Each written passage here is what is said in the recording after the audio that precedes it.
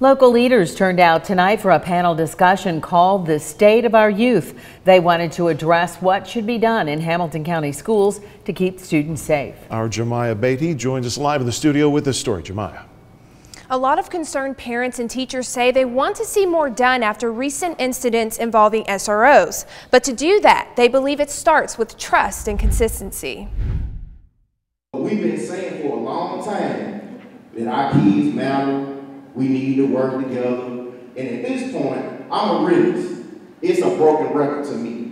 The State of Our Youth event allowed community members to express their concerns about SROs and student behavior in the schools. It was sparked by what they saw in this video of an altercation between an SRO and a student at East Ridge High School last month.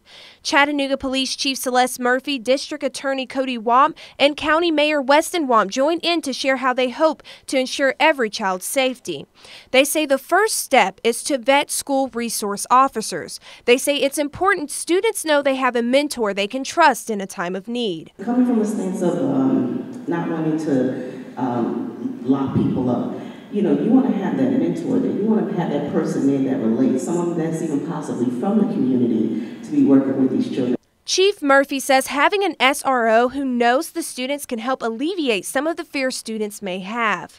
But outside the classroom, finding ways to deter students from committing crimes can change a student's life. District Attorney Cody Wamp, who often sees some of the city's youth after they've been taken in, says it's never their goal to harm a student's record. We don't put scars on our juveniles' records. We want to make sure that they can go out and be productive still, even if they go through the juvenile justice system. In the long run, this is not just an issue to be solved in the schools, but in the community.